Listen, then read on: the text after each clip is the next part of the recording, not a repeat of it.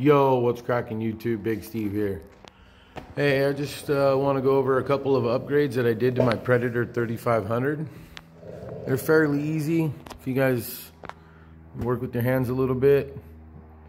I think everybody can pretty much get this done. But the one thing that I've ran into doing these remote starts is where to put the door actuator to control your choke.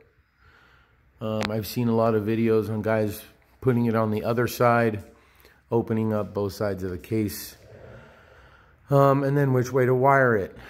Do you want the door actuator to start in and go out?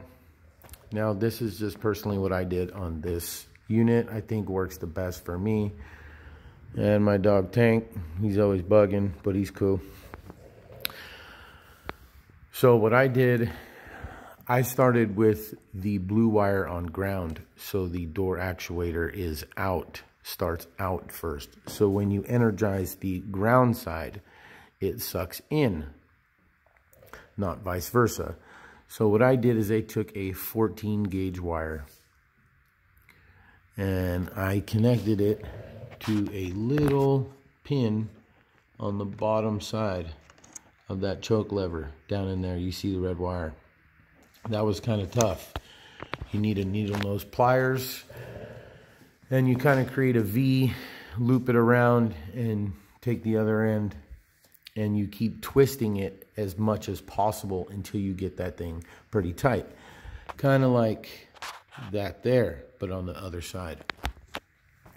And you obviously get the length once you have mounted your door actuator.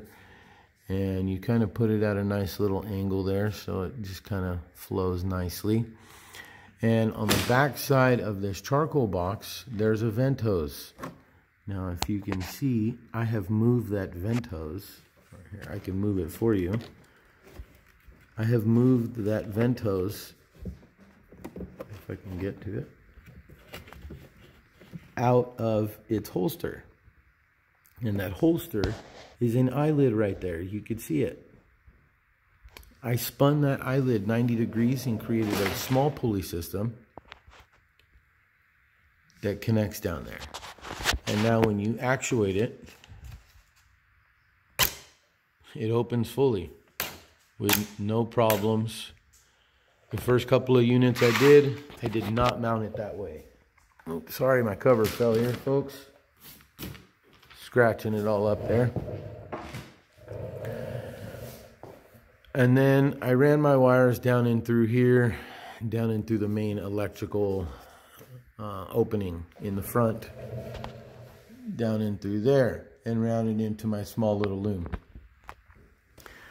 Now, I personally think this is the best way, as the other way wasn't opening the choke 100%, and it was not starting on the first two revolutions as the Predator normally does. So you guys can get a full look at that. Very clean, simple, and if you guys know how to work with your hands, I think you guys can get it done. But alright, YouTube, on the next one, I'm going to show you how I installed my 4-channel receiver for electric start remotely, remote off, remote economy mode, and remote choke.